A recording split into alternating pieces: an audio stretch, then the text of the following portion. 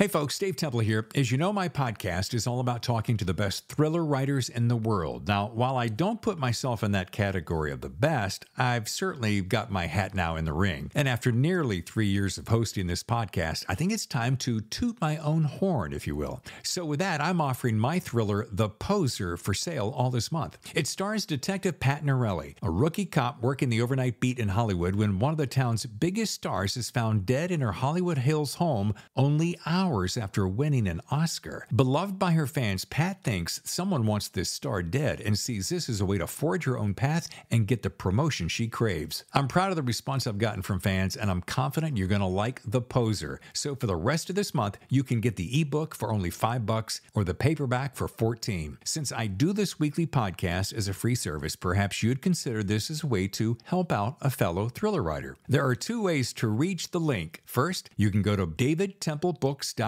scroll down to see The Poser, click, and you're on your way. Or head over to Amazon. You can find it there. Again, davidtemplebooks.com or Amazon. Thanks in advance for your support. And now, on with the show.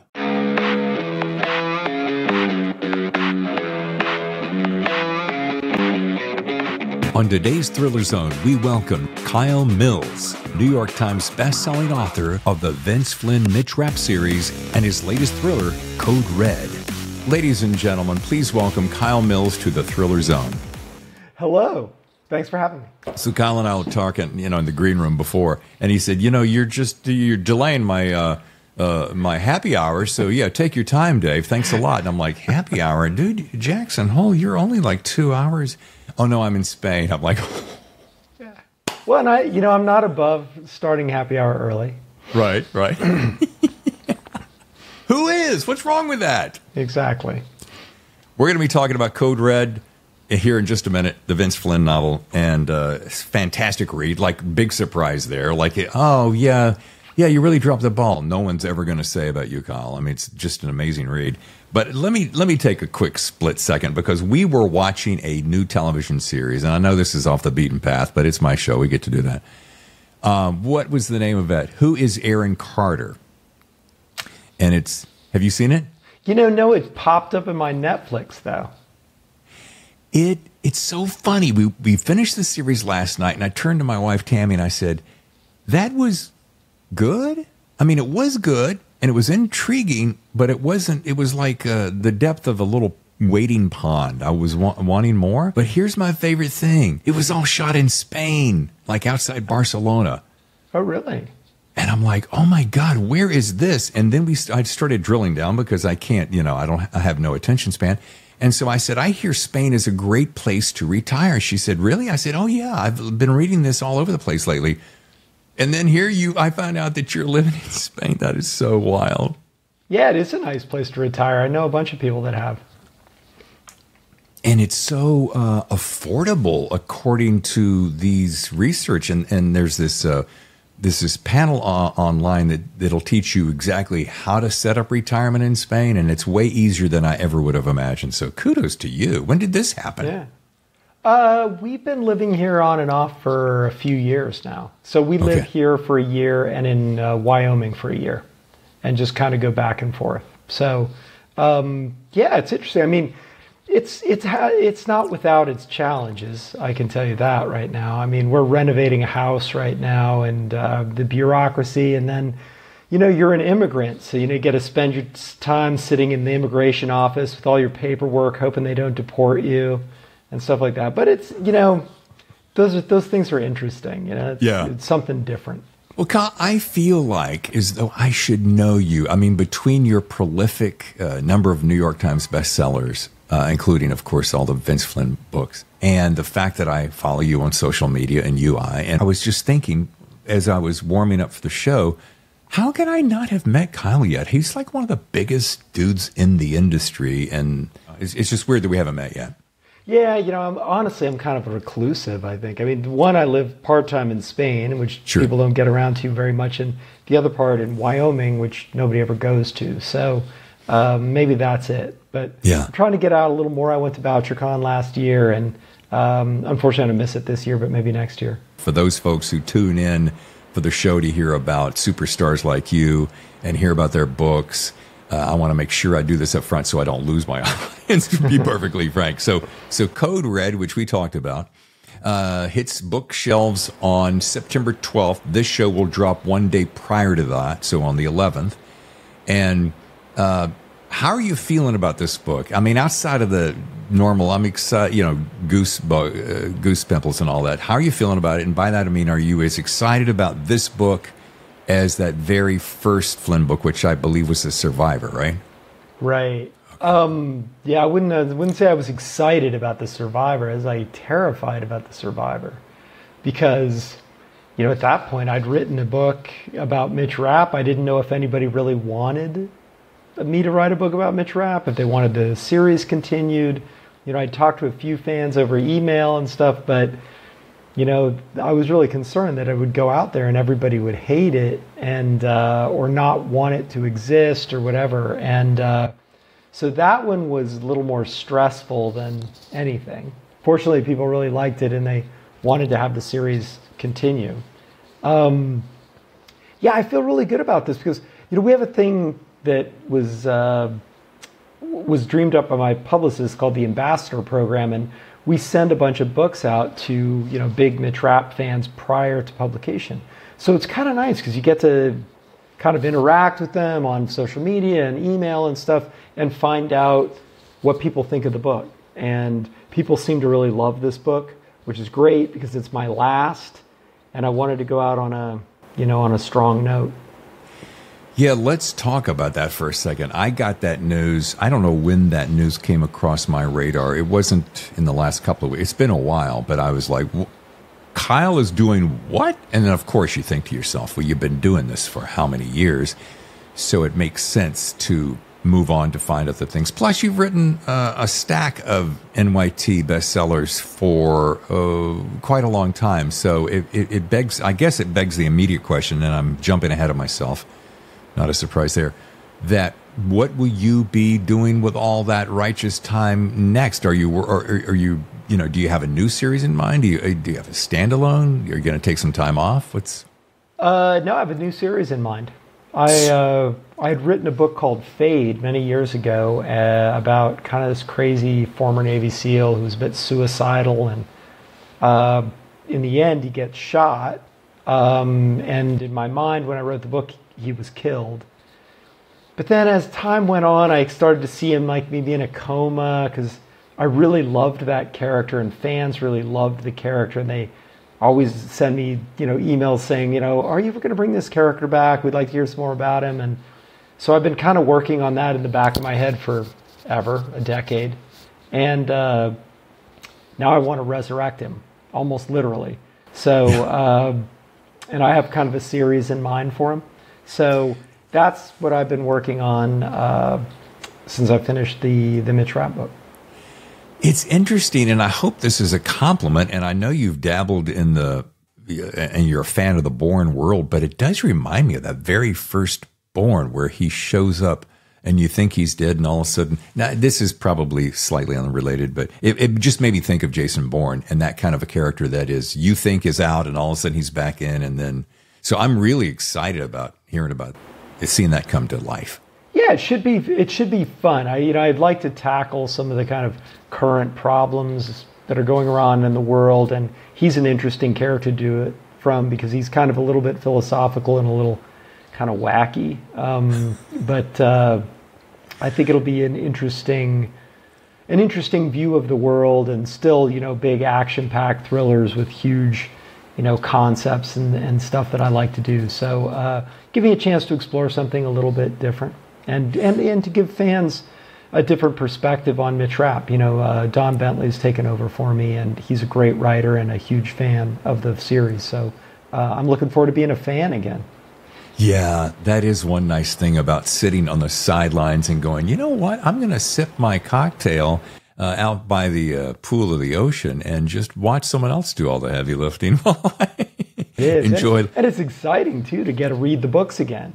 I haven't gotten to really read a Mitch Rapp book in a decade because I've been writing them. And talking about a guy who is so perfectly suited to take over that franchise, I mean, mega talent, probably certainly knows how to flat out write. Probably one of the nicest, most grounded, level-headed, down-to-earth guys you'll ever meet. I mean, kudos to whoever made that, pulled that together.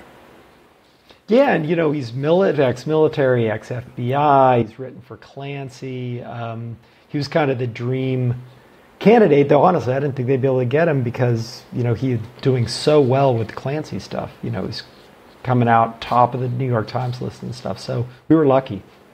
What do you think? Now, this is just purely your opinion, conjecture. What do you think that Don, because you know Don pretty well, what do you think will be the flavor he will bring that is slightly different than the flavor that you brought? I'm just curious if you have any ideas. I don't know. He's been bouncing around a lot of different ideas, and they're all really compelling. Some are very similar to what I've been doing, and some are really different. So I wish I could answer that question. I'm gonna have to ply him a little bit when we're on tour together and see if I can get a few specifics about what the next book's going to be about.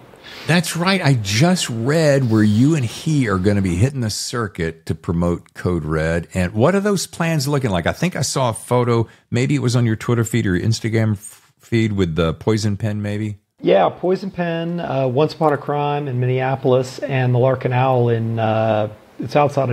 in Georgia, outside of Georgia, the city, outside of Austin, Texas. So, we'll be doing those 3 appearances, chatting about where the books have been, where they're, we'll get a little bit, hopefully, about where they're going, and talk about the Clancy stuff and everything. So it should be fun. Well, he'll be wearing that plaid cowboy shirt.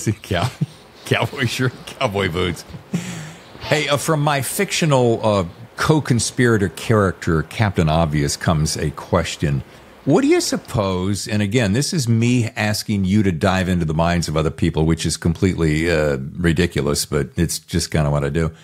What do you suppose was that single biggest magic sauce, secret sauce that Vince Flynn had? Because when he came on the scene, I remember just going, wait a minute, who is this guy? Where did this guy come from? Where did these, it was bigger than life.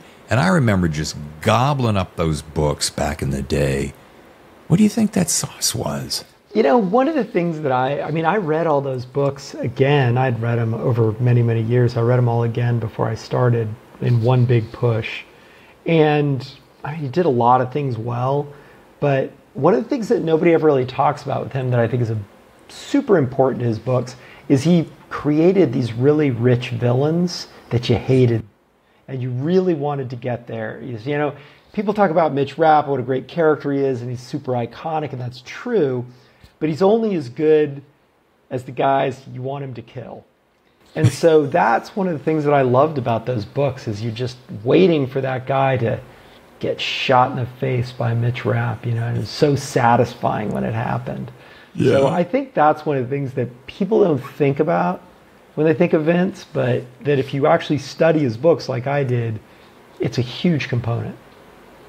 I had a conversation with Lee Goldberg recently, and the show's going to drop soon, and he brought up something that was it's so simple, yet so profound. And we were talking about, how does one learn how to not duplicate the secret sauce, but how to really understand how a good book works. And he said, take a book that you read that you really love, break it down. The blueprint is right there in front of you in black and white. Deconstruct it, put it on a big poster board or whatever, and then learn from it and use some of that technique moving forward. And I'm like, I had never heard anyone, and it sounds so, you're like, yeah, Dave, how you doing? But it is one of the greatest little lessons that I picked up, and I thought, it made me think of what you just said, is like, just, if you're going to read, deconstruct, learn how the pros do it, and move on, Yeah. When I decided I was going to write a novel, I didn't really have any background in it other than being a fan of novels, and particularly thriller novels. And I read Cardinal of the Kremlin, which was probably my favorite thriller novel. I read Kiss the Girls, which was super popular at the time, Patterson, and The Pelican Brief. And all really different because that's why I picked them. They're like really different novels, but all very, very successful, and people loved them. And kind of broke it down. I probably still have them sitting around with all my notes and highlighting in them, and like, why did this work? Why didn't this work for me? And all that. And man, I learned a lot from that. This is one thing that I find so intriguing about you, Kyle, is the fact that I talk to so many people on this show now, 2.5 years in, that say, oh, I wanted to be a writer since I was a child. My very first story was 8 years old, and I've been writing ever since. Or, I picked it up as a hobby in grade school or college, and I never stopped. You had a completely different path, and kind of a late bloomer, if you will, and then you have this prolific career. Tell me how you made that happen. Yeah, it was not really expected. I worked for a bank. I did corporate loans for a bank, and I was a really fanatical rock climber. That was basically my life. I worked at the bank and I climbed rocks. And I realized I never really did anything creative.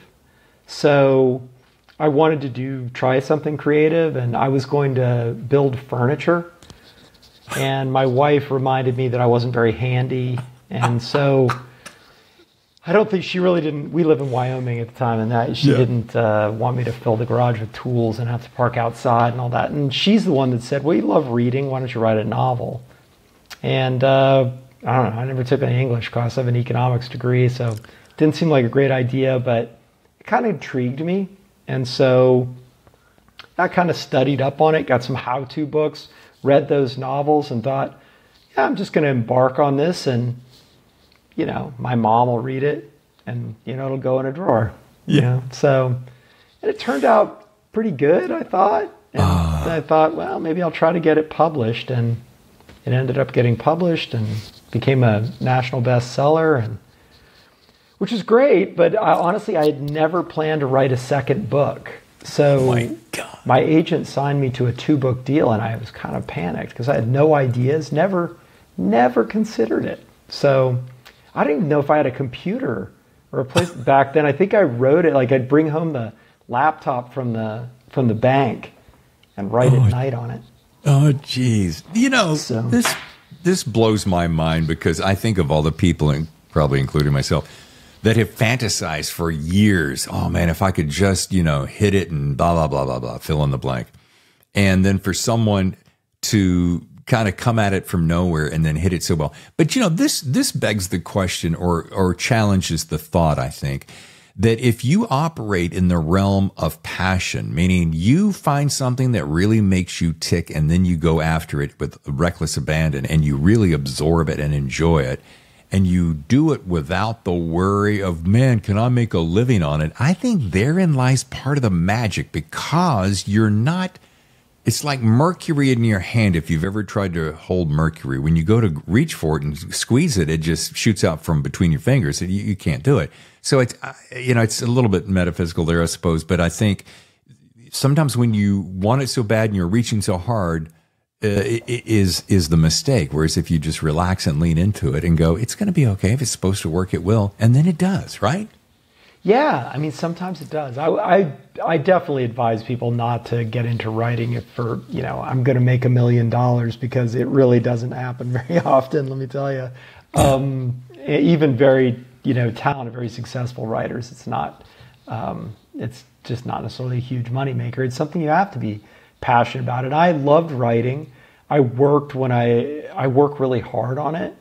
A lot of people think, you've written 23 books or something, it's easy now. It's no easier than it was before. So you've got to really work hard on it, really hone your craft. It's always, I'm always a person that's never good enough, and I'm always recrafting things. But that's kind of the behind the scenes thing, is, it's not always fun and games. There's a lot of sitting in your basement, worrying about this paragraph doesn't flow very well, Isn't it funny? And I get this from everybody who's on the show. They'll say things like, man, I'm afraid it's just going to suck. But you've just written 23 #1 hits. Yeah, but this one could suck. And I'm just always amazed at why we as writers tend to kind of lean into that negative space, that self-doubt. You know, and it's funny because it's all the spouses have the same stories of, oh, they're tearing around the house again, going, this is crap, wadding up paper and throwing it at the walls, and they're all like, oh, it always works out in the end. You do this every time. But, you know, I did on Code Red. I did on every book I've ever written. Did your wife say that? Oh, yeah.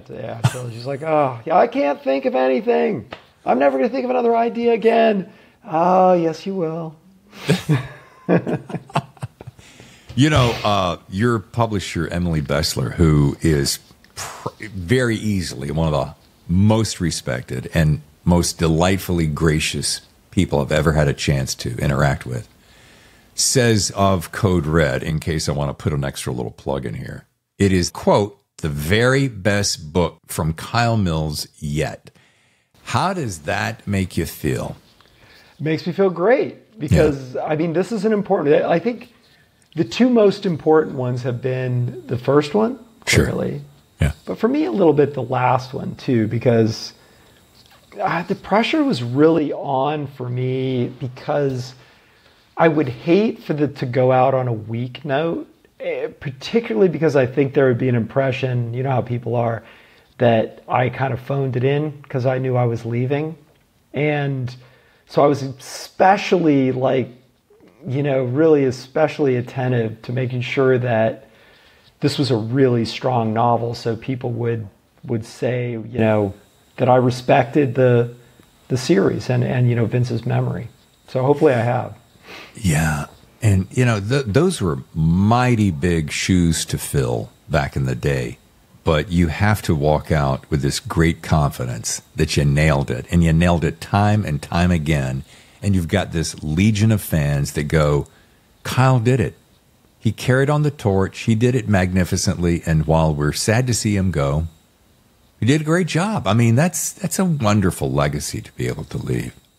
It is. It's been great. I mean, the fans have been really kind. And, you know, it's funny, on the last book, I got a lot of email and comments that they thought that was the last one, that basically the last chapter was kind of Mitch had dealt with this crooked president and he's back at home and that he was going to ride off in the sunset. And I got a lot of really nice letters and comments saying, you know, this has been great. It was an amazing series, and this is just a great way for it to end. And I write back, I'm like, it's not ending. Yeah. But it was really nice to hear people that, you know, really appreciate it. You know, I get a lot of emails about, you know, what Vince meant to people and what the character meant to people and where they were when they picked it up, you know, and yeah, it's great to do something that you feel like you've impacted people's lives positively, even if it's just that, you know, you gave them something fun to do for a couple of days. And, you know, that's a really superb point. And I think about this often. We, you know, as writers, we think, we want to do we want to craft the great American novel, or we want to do something of massive significance and so forth. But so many writers that come on the show, and I think about this sometimes you just want to jump on a flight, and while you've got 5, 6, 8 hours to fly, you just want to escape and not have to do spreadsheets or worry about work or and you just want to escape. And I think sometimes we kind of forget that, or I'm not saying we do, we could forget that and forget the magic of just disappearing in some good, fun entertainment.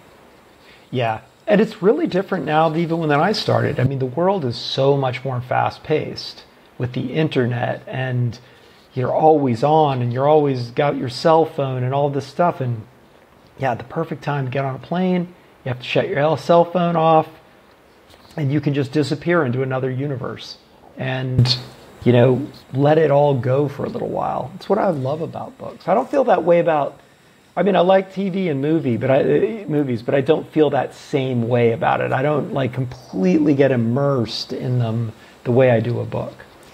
And I'll tell you what I think. This is my theory, Kyle. I'd love to hear your thoughts on this. Is I'm a closet indie filmmaker. I turned my very first self-published book into a film. Some of my listeners might know.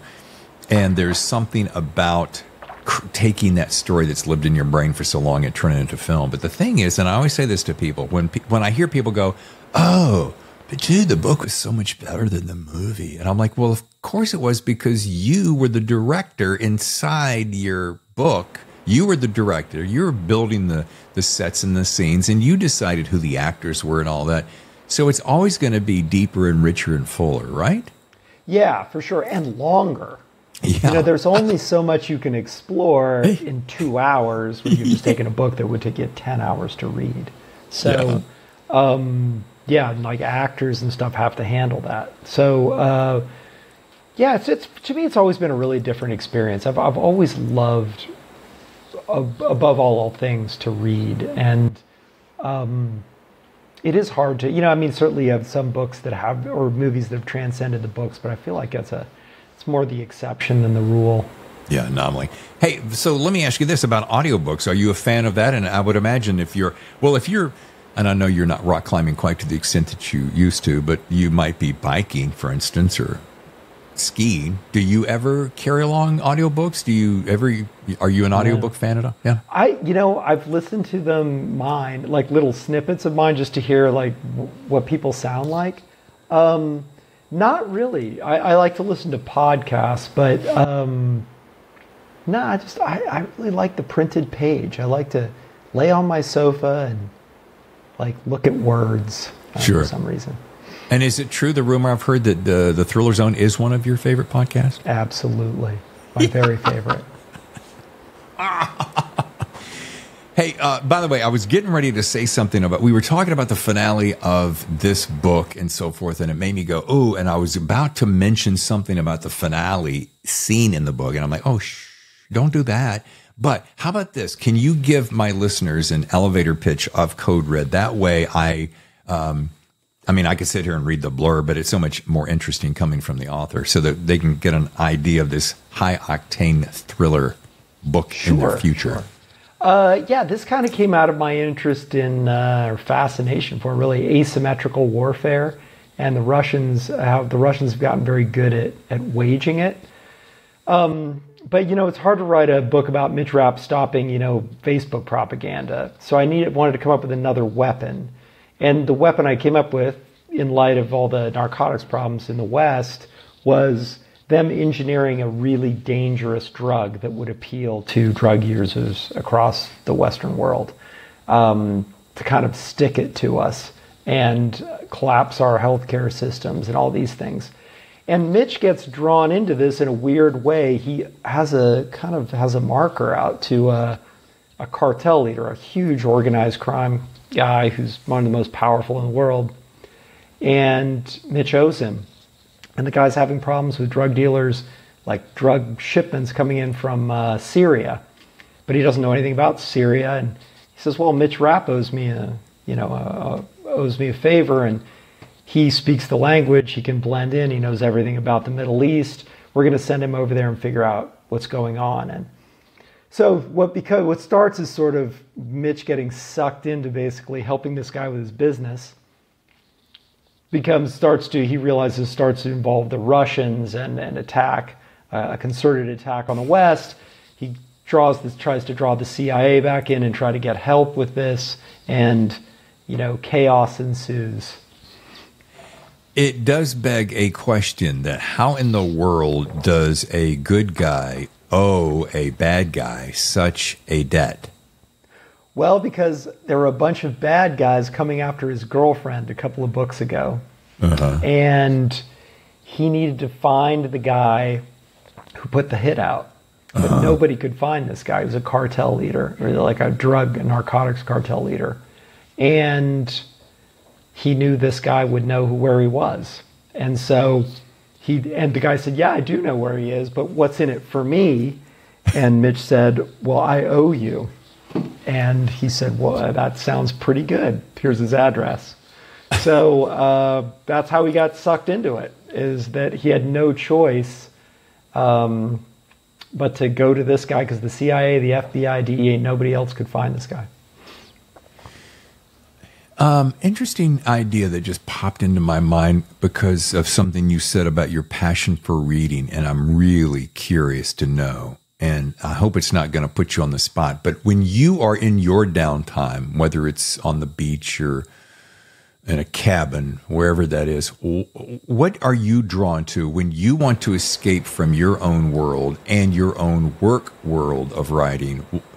Who and or what genre do you really love just losing yourself in? I read really, really widely.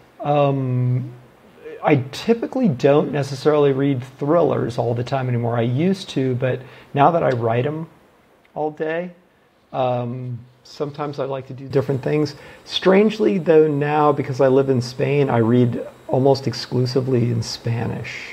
So, because I really need to learn the language better. So, so I just read, just thinking of things I've read recently, I read a book that would translate to Things We Lost in the Fire, which was a terrific Argentine writer, I wish I could remember her name, who writes short horror stories. Oh, wow.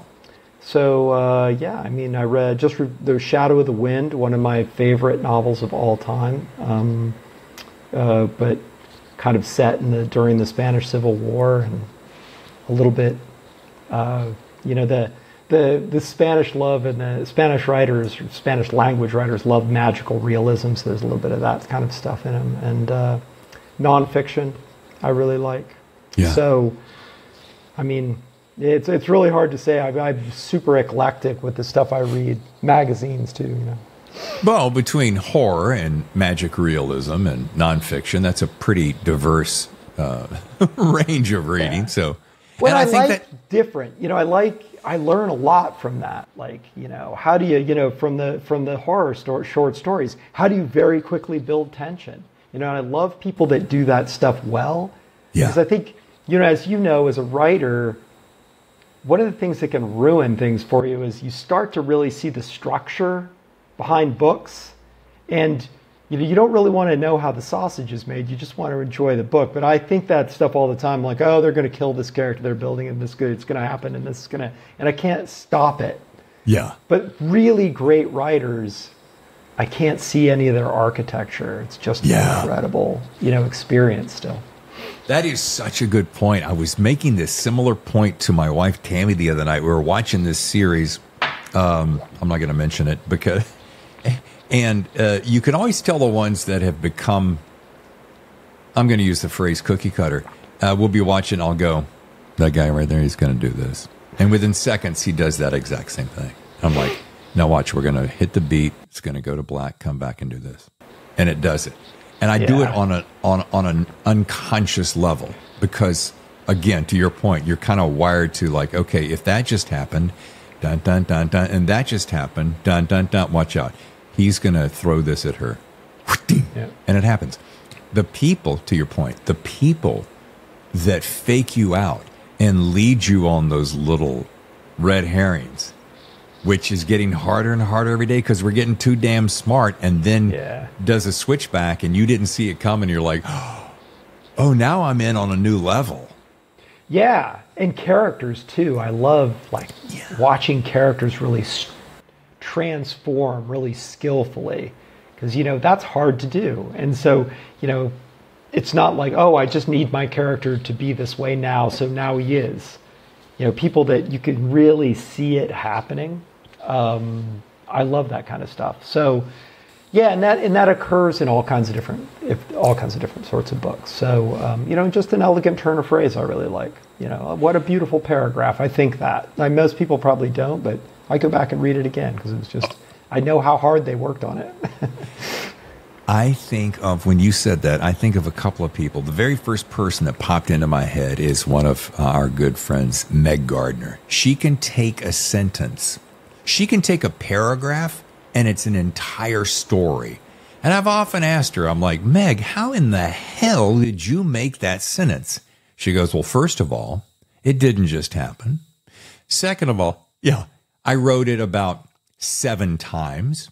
And then when I felt it was good, I edited another, 5 or 6 times.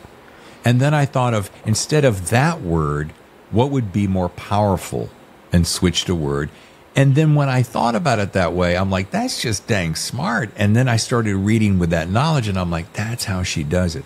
And it doesn't take away from the secret sauce of Meg Gardner. She's just an amazing talent. But it was a great insight as to, so many people go, just bang it out, bang out the first one, and then bang out the next one. And then when you feel like you got a pretty good idea where you're going, then finesse it. And I feel like it gives a bad impression that, like, when you're starting out writing, and I know I felt this way, I thought, oh, this is easy for Tom Clancy or whoever that all the writers I admired, but it's not. It looks easy when you read the book, but you don't know what, the year that went into it, the year of suffering that went into getting those words on the page. So hopefully people appreciate when they read the books. I remember my mother knew Tom Clancy pretty well. My family was friends with him, and her telling him, she had read the book in a day, and he's like, "Oh my God, it took me a year to write that." Yeah. What book did I just read in a day? I did just read, and it's the first time I've done it in a long time. I'm not going to be able to pull it up because I read about 3 books a week. Anyway, and I told this author that I had done that. I had gotten up. I couldn't sleep, so I was up around 2:30, and I just started reading it. I finished it, sometime late after lunch. And he goes, "Dude, you know how long that took me to write?" And I'm like, yeah, because of this. I said, "So what's next?" And I'm like, "Oh, I'm so sorry. I just did that thing that everyone hates that you do, and I didn't mean to do it." Like, well, I just finished it. It took me a year. Well, they miss them. They miss these guys. So it's funny. I was talking to Brad Thor about this recently, that it's, you spend all your days with, in my case, Mitch Rapp, in case Scott Harvath, but you don't realize that the fans just get to see them once a year. Right. And so that year that you don't get to see your friend Mitch or your friend Scott is long. Yeah. But for us, we never left them. We're day in and day out with them. So, I feel the same way when I read a book where I'm like, wow, where's the next book going to come out? And I know I should never ask that. Yeah. Oh, it's so funny because it's like if you were to say to a builder, I've got a friend up in Lake Tahoe who builds houses, and I could see walking up to him and going, "Hey, Todd, you just built this gorgeous modern classical lodge house. It's hand built and etc. It's gorgeous. How long did it take you?" "Oh, it's like 2.5 years." I'm like, "That's gorgeous. When's the next one?" The next one. Yeah. He's like, "Dude, let my hands heal from this one, then I'll get right back to you." I got a 2-part question for you because I know you've delved in the Flynn and Ludlum worlds. Between those franchises, 2 of the biggest maybe in the world, was there one that you felt more at home with? Again, I don't want to put you on the spot because you're, rapping rap. But on a bigger scale, why do you suppose they've had such a long and illustrious career? So, more at home with, what's the secret of the longevity? Those are 2 really different series, and my experiences with them were really different. The Ludlum stuff was much more, they wanted a book written, and that was it. I was resurrecting a series that they wanted resurrected, and so I had a lot of leeway as to where I could go with it, but not total free hand. And then my job was done. Like, they wanted the book. I gave them the book. That was over. Vince was very different. It was, in many ways, I kind of replaced him. So, I interact with fans. I do promotion. I go on tour. My books, I kind of have pretty decent artistic control over them as well, within reason. So it was a little bit like stepping into his shoes when I took this over. I mean, I met, his family, and I'd go out to dinner with his brothers, and, so it was much more immersive, I think, than the Ludlum stuff. And as far as, why those have been the longevity of those. Certainly Ludlum benefited from the fact that they made some really good movies out of it. And Vince, it was just, he just wrote books people loved. Yeah. Salt of the earth too, man. Gone way too soon. Jeez. Yeah. Ugh. Yeah. As we begin to wrap, but before I ask my closing question, I want to scale, if you will, to borrow a metaphor, about your passion for rock climbing. Now, I was reading where you said your elbows have kind of given out, but I'd love to know, would you share that story of how that passion started and carried you for so long? Because it's to me, it's such a great metaphor for how you've scaled this world of writing hit bestsellers. I just, I'd always loved the outdoors. I grew up in Oregon, but I was living in Baltimore at the time, working for a big bank there. And, I just never got outdoors and stuff. And it was something I had once read in a magazine, a big thing about all these famous climbers from back in the day that, in Camp 4, Yosemite, and I'd always wanted to try it. So I went to West Virginia and got lessons, and it's just for the minute I stepped off the ground, I was absolutely passionate about it, and ended up moving to Wyoming to pursue it. And went to work for a bank there, and ended up becoming a writer, which was really great because then I could travel all over the world and climb, and nobody knew where I was. So, it didn't seem like I was slacking off.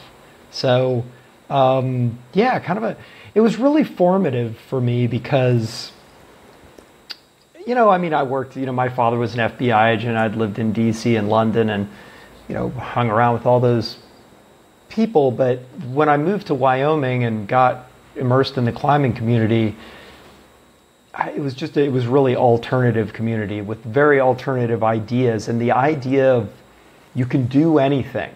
Mm-hmm. Like society and your expectations hold you back to some extent. Yeah. And I remember I had been climbing with this guy who was a professional climber, and he called, I'd only known him for a few weeks or something, and he called me and he said, let's go to Thailand and go climbing for a while. I'm like, well, what's a while? And he's like, I don't know. We'll get until when we get bored, we'll come back. 6 months. I don't know. And I said, well, I have a job. He said, well, quit. And I it never occurred to me that you could. Yeah. You could. He did the same thing with me when they were filming The Beach. Remember that with Leonardo DiCaprio? Oh, sure. He called me up one day and he's like, hey, I'm sitting on the beach in Thailand with Leo, and I've convinced him that I need an assistant. I'll pay you $400 a day to come out here. We don't really do anything. And we're supposed to keep him from falling off a cliff, but he never gets anywhere near a cliff. Oh, that's hilarious. And I was like, well, I have a job. He's like, well, for God's sake, you're really, really bent on this job thing, aren't you? Yeah. And it was those people, though, that made me want to try doing something creative and doing something different, because I never thought I could. Because, I studied economics. I, was going to be, it's the 80s, right? You're going to be an investment banker and flying a private jet and all this crap. Yeah. And it never really suited me.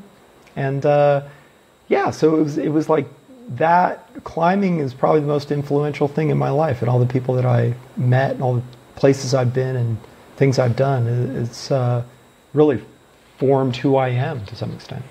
Well, needless to say, you're not afraid of heights, or you wouldn't be able to do that. But I think to myself, what was that very first day like? I don't mind. I don't mind climbing hills, hiking, but the idea of going up a wall of stone straight up, it holds such fear in me that I could not fathom. Like, what was the movie? You're going to know it right away.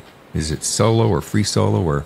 Oh, Free Solo, yeah. Yeah. I think it was. And I'm watching that guy, and he's climbing without ropes, and your palms are sweating when you're watching this, and I'm like, how does one do that? Well, he's a special case. I mean, you don't do that under any circumstances would be the answer. You use a rope. A lot of free soloists have not done well over time. Not done well, i.e. splat. They've died, yes. So that's kind of worrying. But the great thing about climbing, one of the things I loved about it is, I had all these things going on in my head with work and whatever, just daily life. But all you concentrate on climbing is the next hold. And I honestly never really thought about how high up I was because I would get just so laser focused on what I was doing that I wouldn't say that was ever an issue for me. Now, if you took the rope away, I would I would melt down. Yeah, that would not be a great day. But I think it's just a really nice way to focus yourself. It also takes you to incredible places and, meeting incredible people that do things that you can never imagine, What was and then we'll bounce off of this. What was your closest call? What was one moment where you went, oh man, at the end of that, you went, I was so close to buying the farm? So probably my worst, my closest call was in South Africa. And I had done this climb. It was really long, and I was climbing with the guy belaying me, so holding the rope, had written the guidebook to the area. So I didn't really give much thought to him. I didn't know him very well. And when he was lowering me, and this happens more than you would think it would, he ran out of rope. And so you have a belay device that keeps the rope on your here, and it went through, and I started to drop. And I would have died and he actually managed to reach up and grab the rope. And he was like, hey, got a little problem. And I looked down and saw him way down there holding that rope. And we had gotten on that climb with too short a rope, which I didn't check because he'd written the guidebook. So, I remember that day it was a long time ago, and I remember it very distinctly. So that was probably my worst moment. I remember finally getting down off the thing and taking my cowboy hat, laying down and sticking it over my face and laying there for about an hour. Yeah.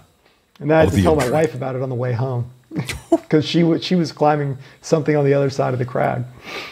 And that's a cool thing, too, because is it correct? You met your wife rock climbing and you're still together? Well, we met right before I kind of as I was starting. And she really loved it too. So, which is great because, you got to haul around the world and spend a lot of time on it.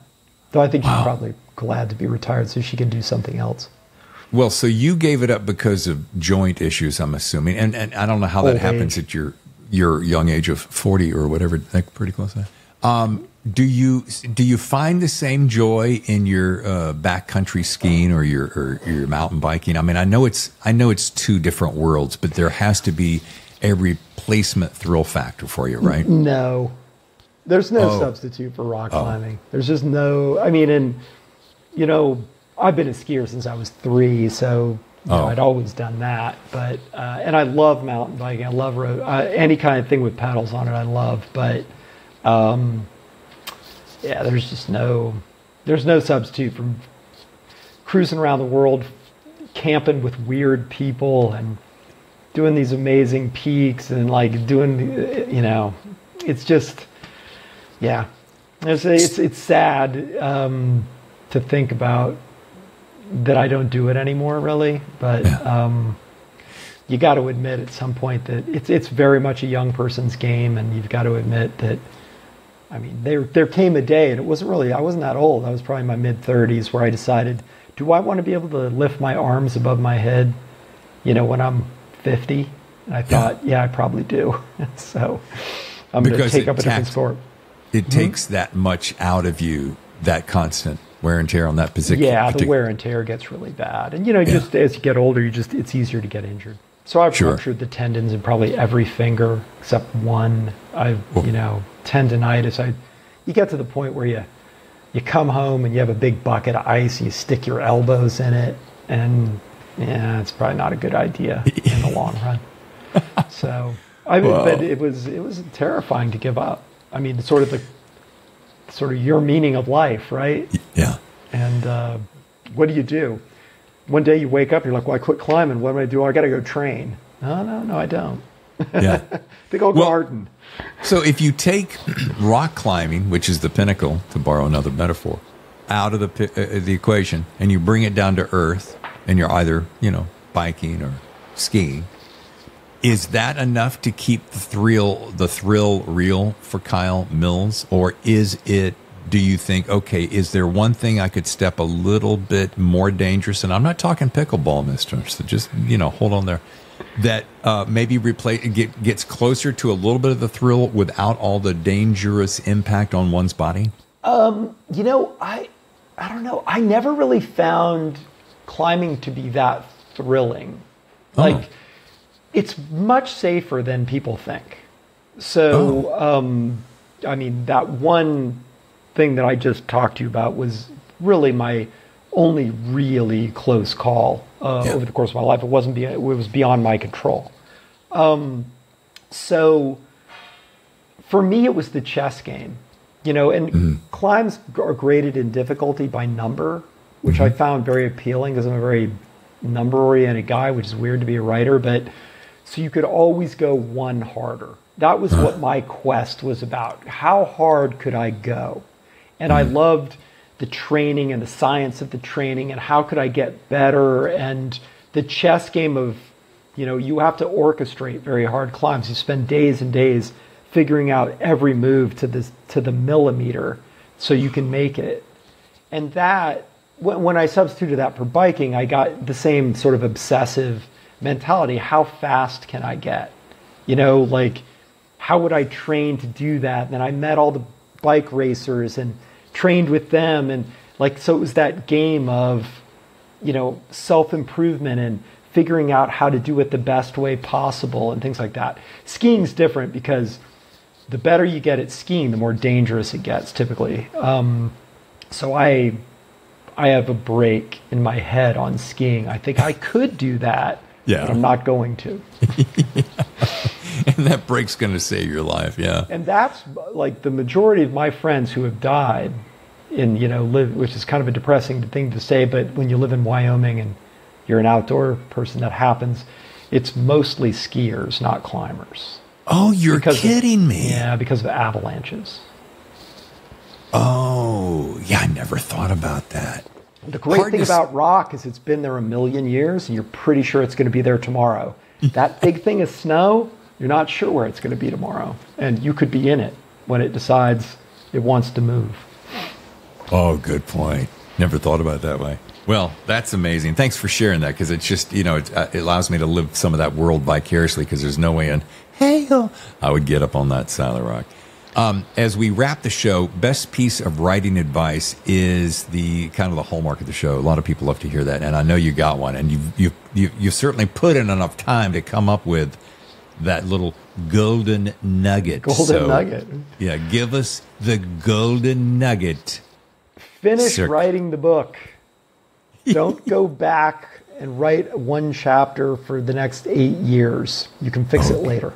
That would be my advice to people. Finish the book. Because somebody once said, was it Nora Roberts? I'm not sure. Quotes are always really apocryphal.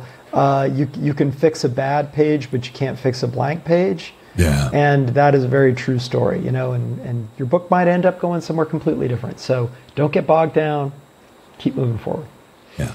I mean, I write chapters all the time where I think, wow, that was unmitigated garbage. But just going to move forward. Yeah. I'll fix it later. I'll fix it in the mix, as we used to say in radio.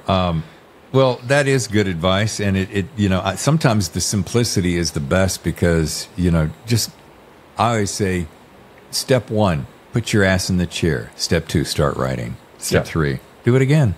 Rinse and repeat, Good for you. Yeah, and the other one is don't think of it as one thing. Right. I always I still get terrified every time I finish a book. I think writing a novel is impossible. Like, it's all these so complex, and to get it all to fit together, it's so long. I can't do this. 23 books, I still think of that. And then I think, no, just write a page. And if you do that 400 times, your novel will be done. It's just 400 times. I mean, it's just a number. Yeah. Well, this has been amazing. I know that the little bell of cocktail hour, happy hour is ringing. So thank you so much for spending the time with me. This has been awesome. Yeah, well, thanks for having me. It's been a lot of fun. Yeah, and I think, next time whether it's BoucherCon next year or Thriller Fest or wherever we bump into, I want to make sure I grab your hand and shake it and say, see you face to face and say, what a great impact you've had on all of us. And while we're sad to see Mitch Rapp go from your hand and Code Red, we feel good about Don Bentley taking over. But, the great thing is that you gave it your best run. You had a hell of a lot of fun doing it. And you did a magnificent job. Well, thank you. It has been fun. It's been really a terrific experience. Your front row seat to the best thrillers.